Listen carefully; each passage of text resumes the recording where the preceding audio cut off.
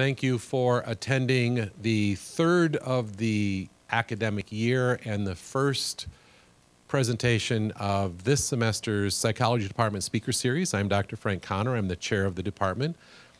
I would say happy to see all your faces, but for whatever reason, the lighting is dark back there. So, you know, other than the first row and maybe the second row, I have no idea. Maybe this is all that's here. But it is my pleasure to introduce to you today Dr. Susan Ravizza. She is an associate professor of psychology at Michigan State University. Her PhD is from Berkeley. She has a master's actually in communications from Purdue, and her undergraduate degree is from the University of California at Santa Barbara. Please welcome today's speaker. I'm really happy to be here, and thanks, Frank, for inviting me. Today I'm going to talk to you about technology use and being able to learn effectively in the modern age. Oh, I forget that I have technology in my hand. I don't need to do this.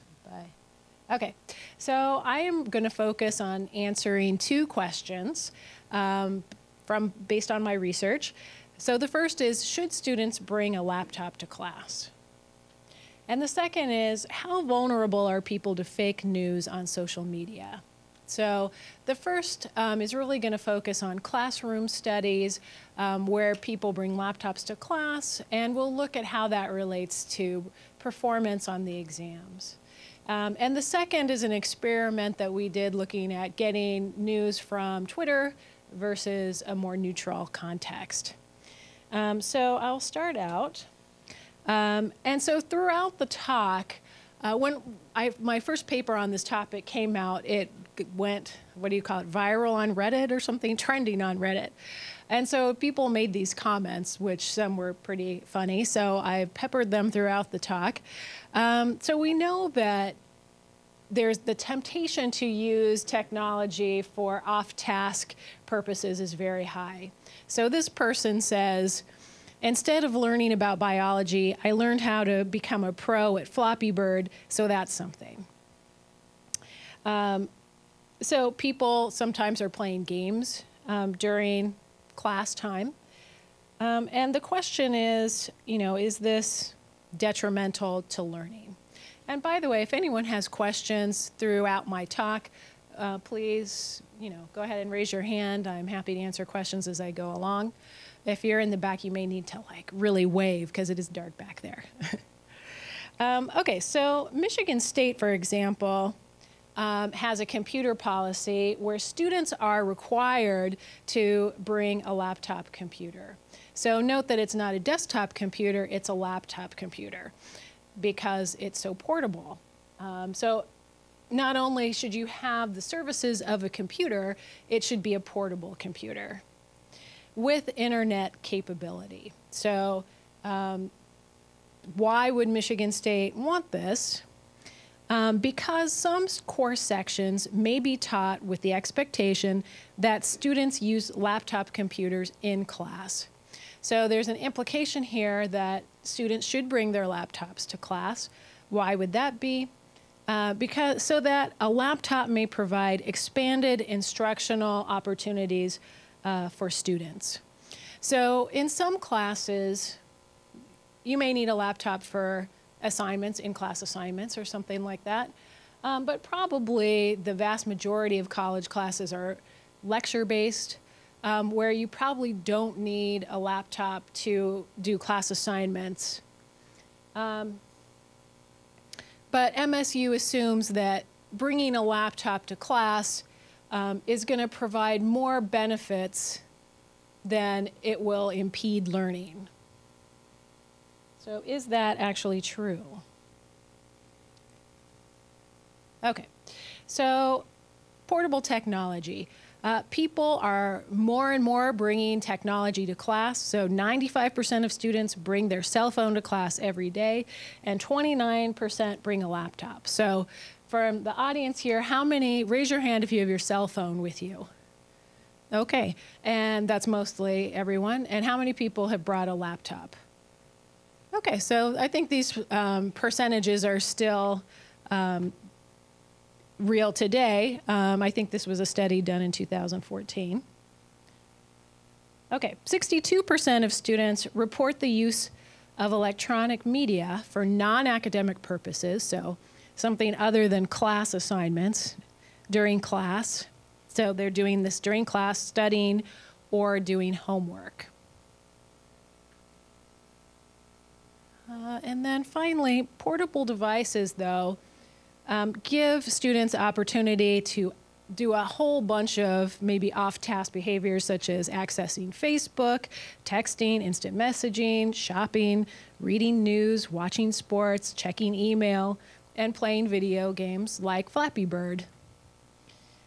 So although people have been able to be distracted during class time throughout history, but I guess I would argue that the computer offers a variety of ways that people could get off task more than ever before. You know, some people might look out the window or talk to their friend, pass notes, or, you know, doodle. But the variety of distractions is higher today, I think, than at any time in the past. So one thing that may occur is that because people are so used to using their devices, that they may become proficient at using multiple forms of media. So the research has looked at multimedia use and things like learning or memory. The evidence is pretty mixed about how heavy multimedia users perform cognitive functions. Some studies find heavy multimedia users are less able to filter out irrelevant information. So the idea is that because heavy multimedia users are so used to attending to so many different things, it's very hard for them to filter distractions, things that they may not want to pay attention to. However, some studies find the opposite, that actually heavy multimedia users are better at some cognitive functions, like switching quickly between tasks. And then some studies find no difference. So it's kind of confusing. Does using multiple devices in class or otherwise lead to better cognitive performance or lower? It's unclear. But so we read this literature and thought that maybe why the studies show different results is because people vary in how well they can multitask. So perhaps intelligence moderates this relationship. Maybe some people are smart enough actually to look at their phones during class and pay attention both to the lecture and to what's going on the internet or in their email. So this was another of these Reddit comments. So someone said, I don't know how I would have made it through most of my courses if I didn't have my computer in front of me. I don't learn applicable skills by listening to somebody talking about those skills, and a lot of classes are taught so slowly that I get bored. If I'm not doing something else on my computer, usually related to one of my classes, and half listening worked really well, and I got A's in most of these classes. So certainly instructors do a lot of repetition, right? And so maybe smarter students know when they can tune out. Maybe they got it the first time that something was said. And so it may be that those with higher intelligence, maybe they have a higher working memory capacity, maybe they're better able to filter out distraction. They know when they can multitask. They know when they've got the information and when they don't, and when they need to pay attention. Or they might just have more attentional resources. Maybe they can pay attention to more than one thing at a time. So we wanted to test out this hypothesis that perhaps using ACT scores as a proxy for intelligence, maybe with those with higher ACT scores won't have any detriment for using their phone or using a laptop for off-task purposes in class. Maybe that won't affect their performance. Maybe those with lower ACT scores will have a problem being distracted by their phone. Maybe it'll affect their exam scores. So just as a general context, all the studies that I'm going to be talking to you about were done at Michigan State University in Psychology 101, which is the introductory psychology course at MSU. It's a lecture-based course, so no one needs to bring their laptop to class or their phone to class. There's no in-class activities. It's lecture-based. There's mostly freshmen and sophomores because it's an introductory psychology class. And it's a huge class. So Intro to Psychology at MSU has sections over 500 students. They're in huge auditoriums.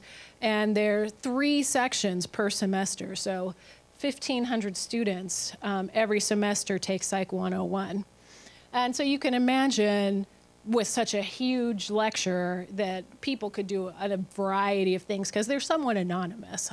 Certainly the instructor is not going to be able to monitor what everyone's doing in the course. Okay, so in our first study, we had 170 students participate from Psych 101. And again, mostly they were freshmen and sophomores. And this was a self-report study, so we had people rate how much they were using their devices for off-task purposes.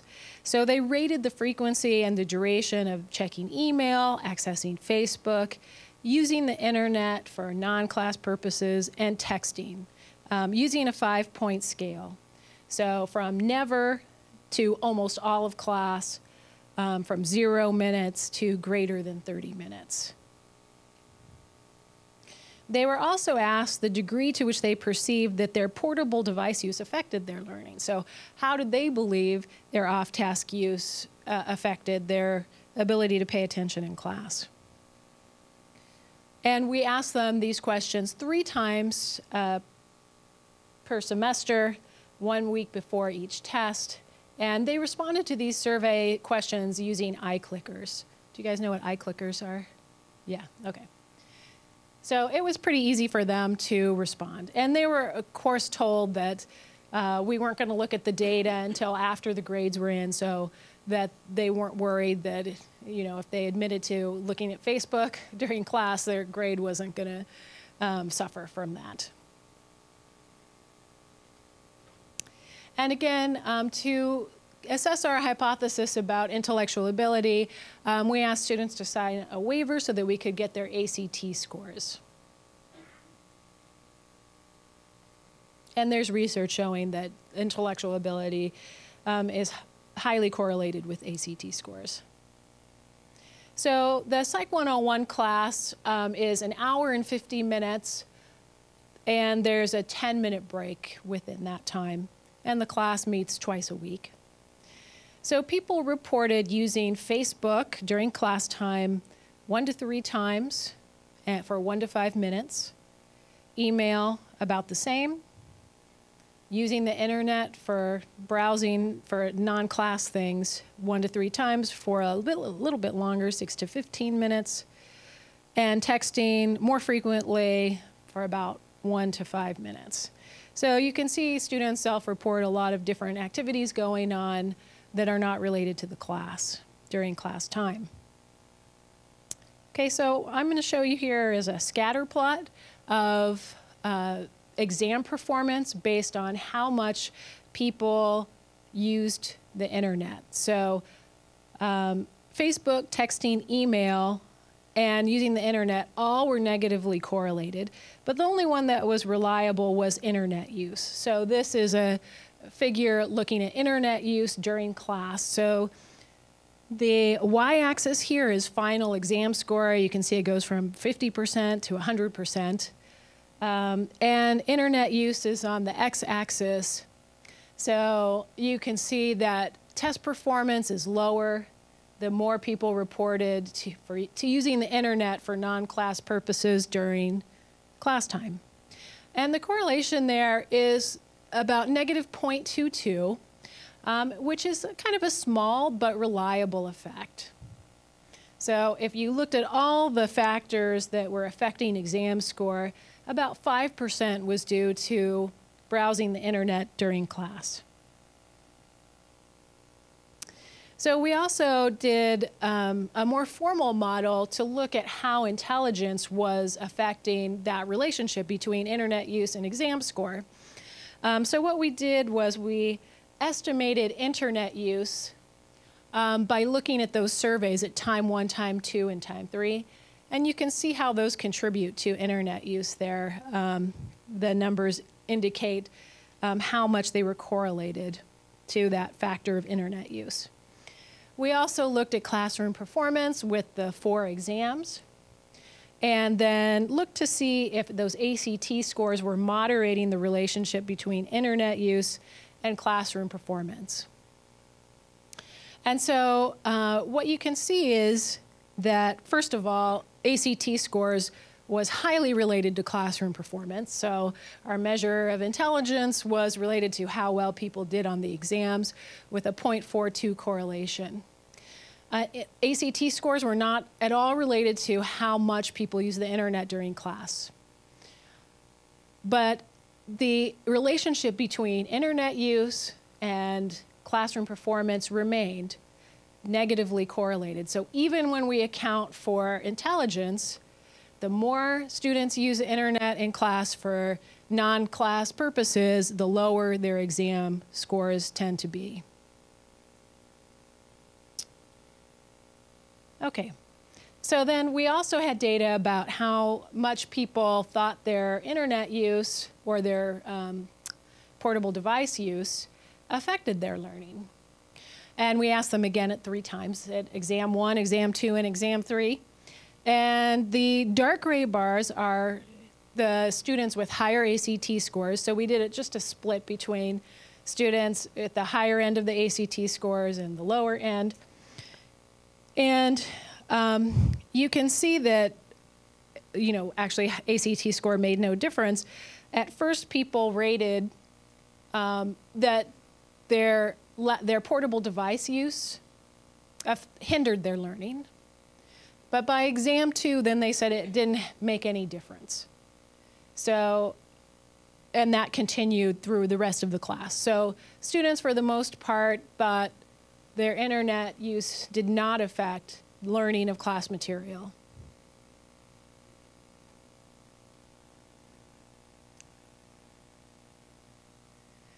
Okay. We also looked at how internet use changed over the semester. And for students with lower ACT scores, their internet use stayed about the same.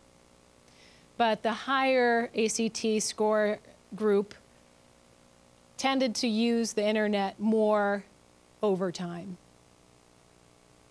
So again, it seemed like for exam 1, internet use was lower, but after that exam, internet use increased for the higher ACT score group. So for experiment 1, what we found from this study was that internet use related to test scores regardless of intellectual ability. The more students use the internet for non-class purposes, the lower their test scores. And in fact, those with the higher intellectual ability may be most at risk because their internet use tended to increase over time, over the semester. It could be that they do well on exam 1, and they're like, oh, okay, so I can multitask in class and it won't hurt me. They think they can handle it. Students do not believe, though, that their internet use affects their learning. So this begs the question, why? I mean, it seems kind of common sense that, yeah, if you're not paying attention to lecture, you are going to learn less well. But students kind of deny this relationship. So in the next study, we're trying to figure out why. Why do students think that the internet, their off-class portable device use, doesn't affect their learning? Well, maybe they're right. Maybe there's a third factor that's causing both internet use and low exam scores. In 1930, the Republican-controlled House of Representatives, in an effort to alleviate the effects of the, anyone? The Great Depression, passed the, anyone? A tariff bill, the Hawley-Smoot Tariff Act, which, anyone, raised or lowered? Raised tariffs in an effort to collect more revenue for the federal government. Did it work? Anyone? Anyone know the effects? It did not work, and the United States sank deeper into the Great Depression. Today, we have a similar debate over this. Anyone know what this is, class? Anyone? Anyone? Anyone seen this before? The Laffer curve. Anyone know what this says? It says that at this point on the revenue curve, you will get exactly the same amount of revenue as at this point. This is very controversial. Does anyone know what Vice President Bush called this in 1980? Anyone? Something DOO economics. Voodoo economics. Okay. So as instructors, I'm sure we've all seen those faces before. Does anyone know what this movie this is from? Ferris Bueller, that's good. Right, so the question is, maybe students are using their laptop so much because they're just bored. And if you had an instructor like this guy, who can blame you, right? So again, one of these Reddit comments. Point is, it's not the distractions. It's the lack of motivation which causes distractions, and the lack of motivation that causes bad grades, which makes the two associated with each other. So this person has tapped into the idea that there's no direct relationship between internet use and lower exam scores, that people are bored in class, and so they use the internet to relieve their boredom. And that is actually, the boredom is really tied to lower exam scores or a lack of motivation rather than internet use. So low motivation or interest in the class might underlie both internet use and lower exam scores. And previous research has shown 48% say they text in class because they are bored. Okay.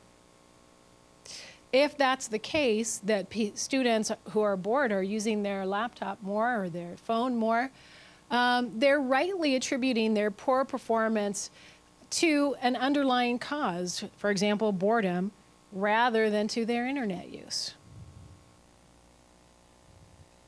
So in the next experiment, we're going to look at these factors like interest in the class and motivation to do well, and how those relate to both portable device use and exam scores.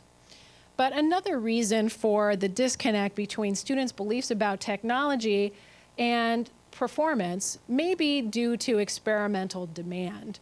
So students probably know what we're looking for, that we think that the more they are goofing off on the internet, the worse they're going to do on the exam. And so maybe they start like self-attributing their poor performance to their internet use. So it'd be something like, I'm doing terrible in the class, so I must be using my devices too much. So they're self-reporting, and maybe they're just, basing their device use on how well they're doing in the class. So in the next study, we also want to use more objective measures so that we get an accurate picture of how much and what people are doing during class. And this is a more reliable way. So in this experiment, again in Psych 101, 84 students logged into a proxy server more than half of the class session. So in the psych department, we set up a server that students had to log in when they entered class. So out of the 500 students, 84 students agreed to do this. Again, we told them that all the data we collect will not be looked at until after the course grades are in. We also asked them about their motivation and interest in class on a 5-point scale. And again, we asked for ACT scores so that we could use those as an index of intellectual ability. So keep in mind, here we are only tracking internet use, which was the only reliable measure that we found in the previous study. Any kind of internet activity we're able to track. But if people use their laptop and open Word, we won't be able to track that kind of activity. And this proxy server would log the number of HTTP requests and what URL people visited, so we knew where they went on the internet. And then we classified this use as either social media, email, shopping, news, sports, videos, or online games.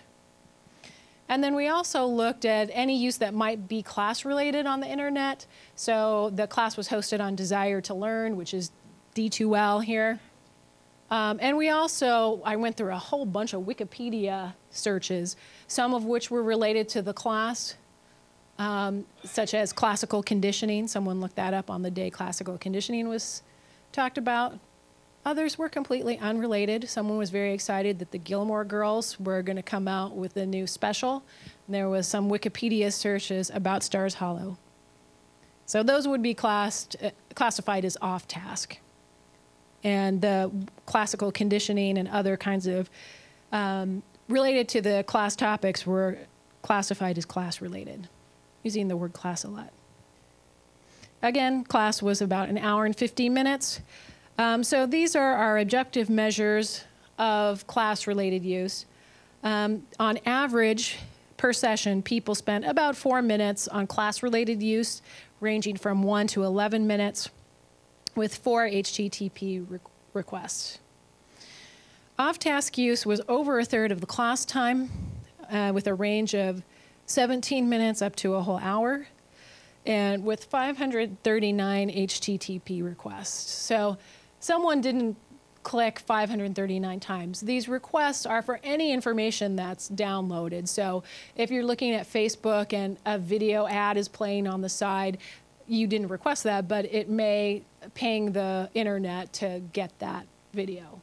So this is more of a measure of how much your screen changed, really.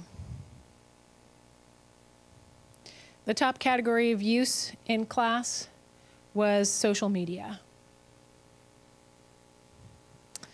So we constructed an overall score of internet use in class by multiplying the frequency of requests by their duration. And so again, this is a scatter plot. The results were remarkably consistent with experiment 1. There was a negative correlation between final exam score and internet use, around negative 0.25. So again, a reliable effect, but about 5% of the variance explained.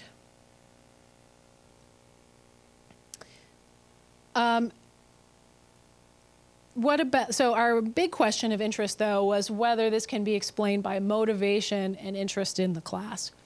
So all those variables were related to exam score. If you're more motivated to do well, you'll do better on the tests. If you're more interested in the class, you'll do better on the tests. If you have higher intellectual ability, you'll do better on the tests. So not very surprising. The only variable that was somewhat related to internet use was interest. So the more people were interested in class, the less they did off-task internet use. So what we wanted to see is whether, if we take out all these factors, is there still a relationship between portable device use and learning? So if we look at the variance explained by intelligence, motivation, and interest, that accounts for about 21% of the variance in exam score. Internet use still accounted for an additional 6% of the variance. So even if you account for people's interest in the class, their motivation to do well, their intellectual ability, still there is this relationship. The more that the internet is browsed for non-class purposes during class, the lower exam scores. And again, students with higher ACT scores show the same negative correlation between internet use and exam score. So this is true regardless of intellectual ability, regardless of how interested you are in the class, regardless of how motivated you are to get a good grade. We looked at class-related use, are those D2L and Wikipedia searches, and they were not related to exam score. So the correlation was about 0.09. But so it wasn't negatively or positively predictive of exam performance. So from the results of this experiment, we know that it's not a third variable, like interest in the course or motivation to do well. It doesn't explain the relationship between technology use and exam score. Class-related use showed no benefit to exam score. So maybe we should ban laptops. Maybe people should, I mean, I think it'd be hard to ban smartphones, but maybe we should ask students not to bring laptops to class. But I think before we decide that, we need a much better estimate of class-related use, because so far, all we looked at was anything related to the internet, like looking at the class website and doing Wikipedia searches, but people use their laptops for more than that during class. They take notes on it. They may view class slides. So I think we need a better measure of class-related use before we decide what policies to make about banning laptops. So that's the purpose of the final experiment that I will talk to you about. What we found, you know, the relationship between off-task use and exam performance seems pretty clear. In both studies and in other studies done by other groups, there's this clear relationship, negative correlation between how much off-task activities occur in class learning, and that this occurs regardless of intelligence. But is there any benefit from bringing a laptop to class? So to answer this question, we are going to track all laptop activity, not just internet browsing. So why might a laptop benefit learning? One is note-taking. You know, you can type a lot faster than you can write, so maybe typing notes would be beneficial. That might not be the case. So there was this study that got a lot of press several years ago about looking at performance using written notes versus typed notes on a laptop. So subjects in that study looked at a TED Talk, and then they were tested on this TED Talk. And in this graph, what you can see for factual questions, they're comparing longhand notes versus laptop notes. There's really no difference in success in answering factual questions. But if you look at the right side, these are more conceptual learning questions. Those who were handwriting notes did much better answering those questions than those typing notes on a laptop. And the reason they thought this occurred was because people typing on a laptop, just because you can go so fast, you just type exactly what the instructor says. You're not thinking about it. You're just typing exact verbatim what you hear. And so they looked at how many of the notes were exact copies of what the instructor said. And what they found was that people typing on a laptop had more verbatim notes than people writing longhand. Okay, so this research would suggest that typing notes, bringing a laptop to type notes is not going to be beneficial. But keep in mind, this was not a real classroom. It was people in a lab watching a TED Talk. So I think a better test might be looking at people who are taking notes during an actual class. Another reason why a laptop might help is to have a copy of the slides as the instructor is going on. So again, we're really just looking at lecture-based courses here. Oftentimes people have PowerPoint slides that they project onto a screen like what I'm doing here. And maybe if you're sitting really far back or someone with a big hat is sitting in front of you, your view is obstructed. And so maybe having a copy that it's really close to you can help you follow along with the lecture. So we also looked at some other reasons, looking at the syllabus, calculating your grade. These are all things students do during class. That might not benefit learning because or doing relevant Wikipedia searches, we didn't really find any relationship between those variables in our previous study. And that may be because if you're paying attention to one subject, like you're learning more about classical conditioning, you're probably missing other things. So net, it's a washout. It doesn't help you, it doesn't hurt you. You learn more in depth about one subject at the decrement of another subject. Okay, so in this experiment, we are actually going to use this software called Rescue Time that tracks the active window on students' laptops. So 103 students agreed to participate in this study. And the Rescue Time software tracks the document name or the URL of what is in the active screen. So again, methods aren't perfect. In this case, we're not being able to track something that might be happening in the background. So people, for example, might have the slides up, but in the background, they've got their reading an email. We would not be able to track that use. What we will be able to track is not just internet activity, but other application use like Excel and PowerPoint and Word. So this is a few examples of what people actually were doing in class. So someone looked up Aristotelian physics on September 18th on Wikipedia. Science in the Catholic Church. There's a lot of interesting searches going on in class. Zhu Guanqi, who was a Chinese philosopher. Someone watched a somewhat related psychology video on the Milgram obedience study. And someone took notes on September 20th using Word. So you can see here we've got the document name. And we did ask students if they were taking notes to title it something that we would know this was related to psychology. Okay, so again, hour and 15-minute class. Off-task use was about 28 minutes, so a little less than a third, with a standard deviation of 22 minutes for off-task purposes. Class-related use was about 34 minutes. So now we're getting a lot more ability to look at class-related activities. So let's just look at off-task use first and how it's related to exam score.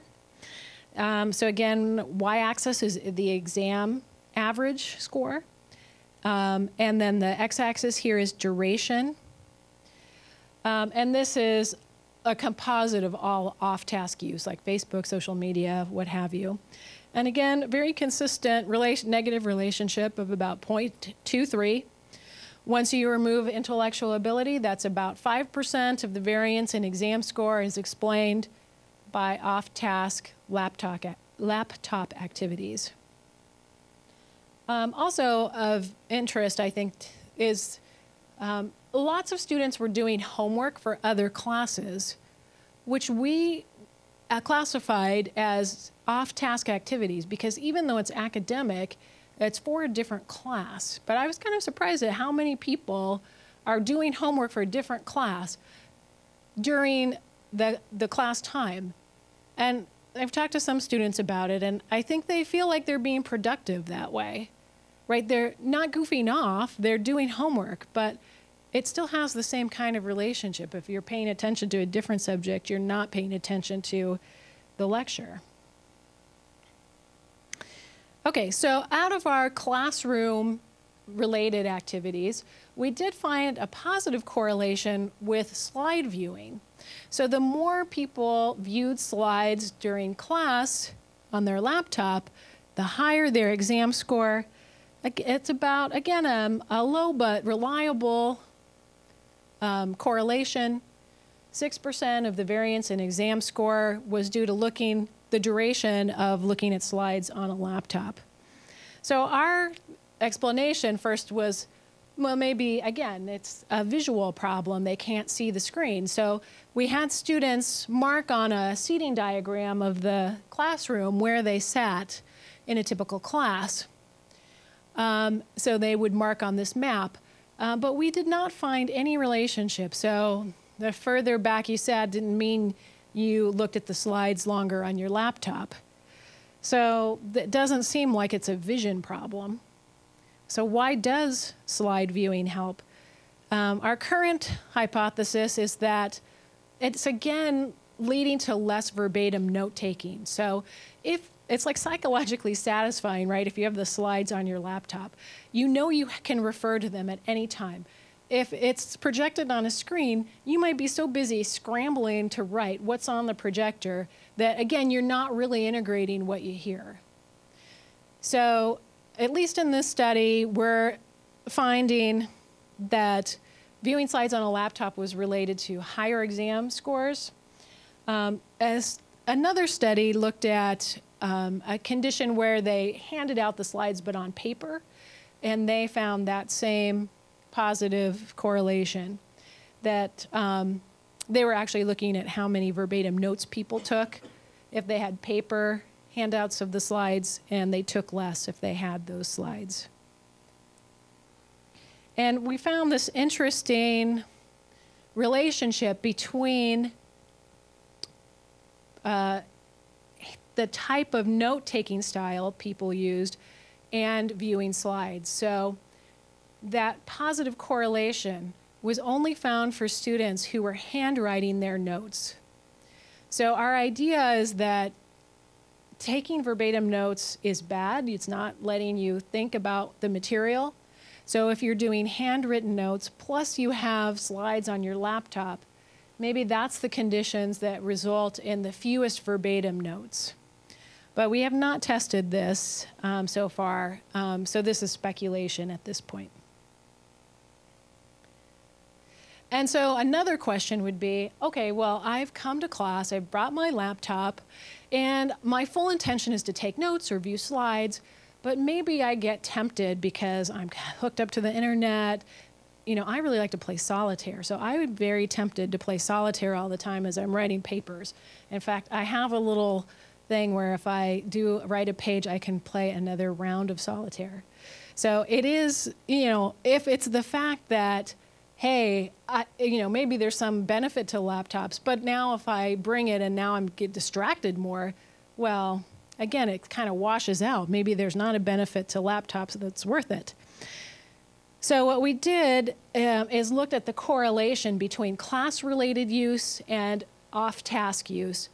And off-task use or class use did not provoke or evoke more off-task use. In fact, they were negative related. The more you used your device for class-related purposes, the less you used it for off-task purposes. And it was a correlation that was pretty, well, it wasn't small, it was medium-sized, of about 0.44. So more class-related use predicted less off-task use. So it's not the case if you bring your laptop, you're going to, you know, necessarily be tempted to do off-task activities. Okay, so through all those three studies, we replicated the relationship between off-task portable device use and exam scores. We had some evidence that maybe bringing a laptop to class might be beneficial if you're looking at slides. But, you know, maybe you don't need to bring your laptop. Maybe you could just have a paper copy of the slides. But then, I don't know, is that really environmentally good? You know, do we really want people to print out the slides for every class? Probably not. So maybe slide viewing on a laptop might be the best thing to do. Class-related activities did not lead to more off-task behaviors. So kind of my plan going forward is to find ways to focus on interventions that reduce that off-task class use. Is there a way that we can help students not give into temptation and look at their phones or laptops to do other things, even if it's homework for other classes? But there's a number of solutions that have been proposed, again, by the Reddit people. One is maybe we should have non-tech friendly classrooms. So this person says, I would enclose every classroom with a Faraday cage. As an architect, I have already suggested it to all the new schools we are building. So there you can't get any signals in, so students wouldn't be able to get onto the internet. We could blame the teacher. This person said, what I would do is try to find better lecturers or restructure lectures in a way that are more engaging for students. The students are paying hand over fist for the degree.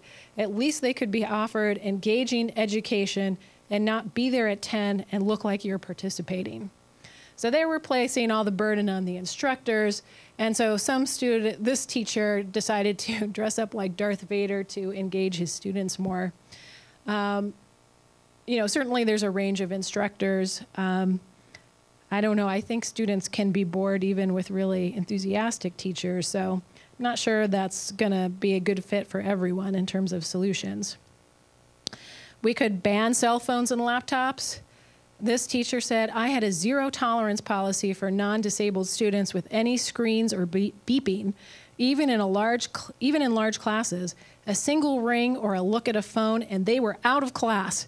I kicked out 20 students out once. Some students hated me. Most of them appreciated it. So then again, the burden's on the instructor to kind of police these things. You can see everyone had to put their phone up by the chalkboard. Is that realistic? Probably not. And plus, the phones are used as the emergency system as in many schools. What happens if someone steals a cell phone? Begging for trouble there. So I don't think this is going to be a long-term solution. Plus, kicking out students, then you're really making the relationship between laptop and use and lower exam scores really high. Education. So maybe we can just tell students about this relationship, like what I'm doing now. I don't think that's going to work either. First of all, students don't admit they have a problem. Second, students rate that these warnings are just common sense. They're not, of course, everyone knows that using a laptop in class is gonna, if you're doing off-task stuff, you're gonna do lower on the exam. But people don't think it means anything to them. Yes, that's true for most people, but not me. So I don't think just warning students is going to be the answer either. So what I'm thinking is that we need to have like a personalized feedback system to show students actually how much time they are spending on off-task activities. So if you have screen time on your phone, for example, you can use it to tell you what you're doing. Rescue Time also has reports so you can see how much time you spent on Facebook and Pinterest and things like that. So there you've got a personalized report that shows you actually how much time you're using. You might be surprised. I was very surprised at how much time I was devoting to solitaire. Students underestimate time spent on activities. That's known. And even trying to get back on task, if the student got a notification, it took them about 8 or 9 minutes to get back to the class, even though they intended to get back as quickly as possible. So that's one possibility. Give students personalized feedback. Another thing I've been thinking about is framing the feedback. So I'll ask you guys to rate yourself. How well do you do 2 things at once? And just remember your answer. Are you terrible? Do you do slightly well at that, sometimes well, mostly well, or excellent? So just think about, how well do you do 2 things at once? And then the next question is, how well can you switch quickly between tasks? Same scale, terrible, slightly well, sometimes well, mostly well, excellent. Okay? So how many people had a higher score for doing two things at once than switching between tasks? How many people had a higher score for switching between tasks? So you thought you could switch tasks faster, like you did that better than doing two things at once? Yeah. Okay, well, that's against my hypothesis. Thank you all. No. Previous research has shown that if you ask people to estimate how much is it going to cost you if to do two things at once versus how much is it going to cost you to switch between tasks, people are way more accurate at the switching tasks estimate than the doing two tasks at once estimate. So my idea, which maybe your guys' feedback is now making me second guess this, if we framed those personalized reports as you switched between lecture and Facebook 5 times versus you attended to both lecture and Facebook 5 times. It might make a difference. Maybe people will realize, oh, I'm switching tasks, that's bad. Versus, oh, I did two things at once, that's not so bad because I'm better at that. Anyway, that was one idea. There's a lot of outstanding issues in this research. For example, this is all lecture-based. What about flipped classrooms where people do assignments during class and then they watch lectures at home? There's no research showing, like, what are people actually doing with their technology during that? They're supposed to be doing class assignments. Are they doing class assignments? We don't know. Also, all the research, except for like one study, is on social science classes. But, you know, STEM is quite different in that there's a lot more pictures. And in fact, students write their notes a lot more in STEM classes because you can't type out like chemical interactions.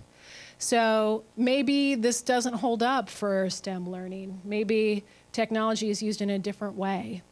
I actually sat in on an organic chemistry class recently, and I noticed a lot of students taking pictures with their phone of the board. Maybe that helps. Maybe it doesn't. Maybe people should bring their smartphones to class. So all these are interesting avenues. Okay. So now for some good news. So you guys probably all think I'm such a curmudgeon. I hate technology. It's bad for you. But I'm really not, because I've been playing computer games for 30 years now. I started out with Zork, which is this text-based game, in 1986. So I want technology to be good. I want to be able to bring my technology to class.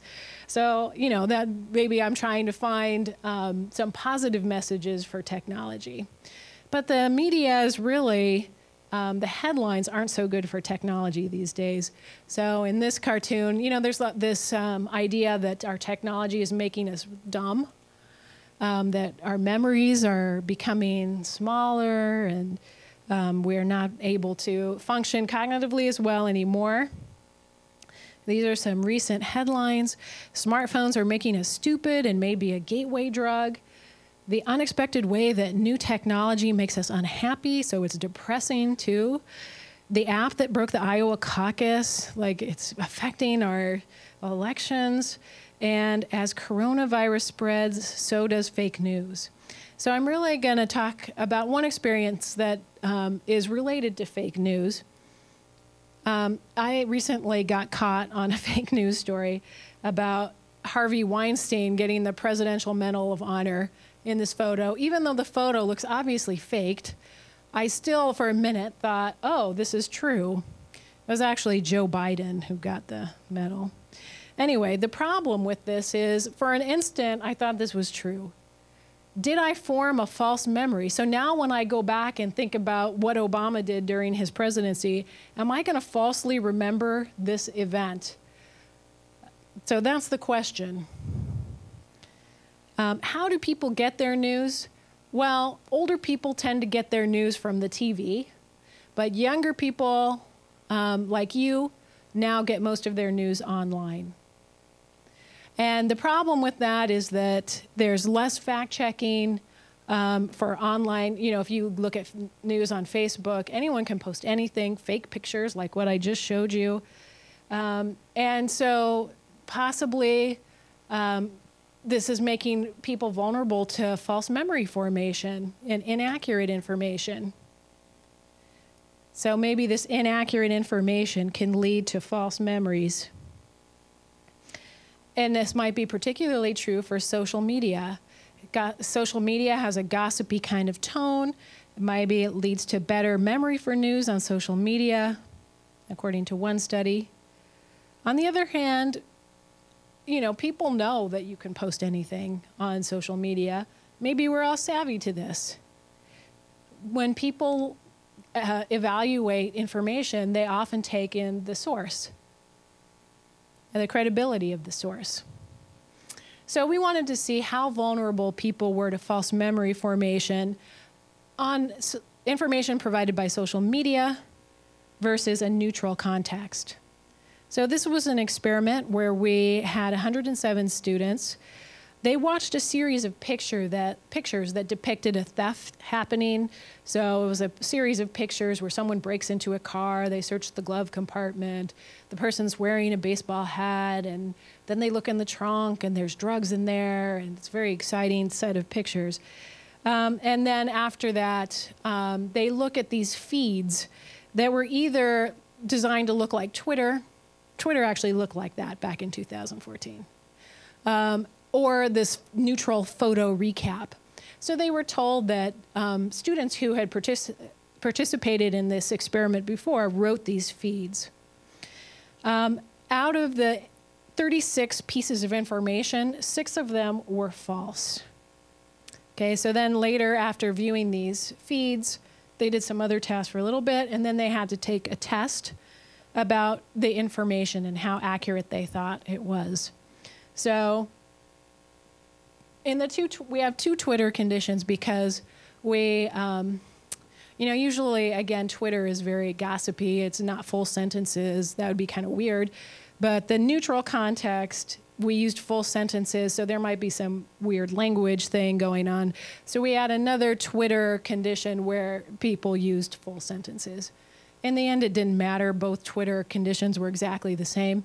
So we combined the Twitter conditions and the neutral condition, the control condition. So the black bars here are the Twitter group. The gray bars are the control neutral feed. There's, again, no difference between the Twitter group, so we combined those. And students were asked to rate how confident they were that the information on the test was correct. So we looked first at correct information. So information that was in the images of the picture of the story and the feed, you saw the information twice, so people were more confident that information was correct, and there was no difference between Twitter and control. Same thing for information that was only in the story. No difference. Oh, I think I missed a point. Okay, anyway. Now we're going to look at information that wasn't true. So either information that was not true that was not in the Twitter feed, and false information. So on the suggested items on the left here, you can see that the Twitter group was less confident that information was correct than the control group. So they more likely to realize that was false information. But they were both equivalent for the novel item. So it was really that people seeing information on Twitter were more savvy that information could be incorrect. We also looked at things like working memory capacity and how much attention they said they were paying to the feeds, and there was no difference there. So people hearing about information on Twitter were actually less likely to be misled by it. And even though both sources in the neutral context and the Twitter context were supposed to be the same people, past participants. So the good news is that people factor in the credibility of the communication medium as well as the person. They look at not just who is saying it, but how. How are they getting the information? So they're aware that social media can contain inaccuracies. Okay, so to wrap this all up together, should students bring a laptop to class? Maybe. There might be some benefit for viewing slides. Certainly, class-related use does not lead to more off-task use. But I do think we need to create some interventions to increase the awareness of off-task classroom activities. How vulnerable are people to fake news on social media? Less vulnerable than if they see it somewhere else. So they're factoring the credibility of the source. They realize that some sources of information are less credible than others. Okay, so I would just like to thank my collaborators, especially the students in Psych 101 who participated in this. And I have my lab website here for those interested in hearing more. So thank you, and I'm happy to take questions.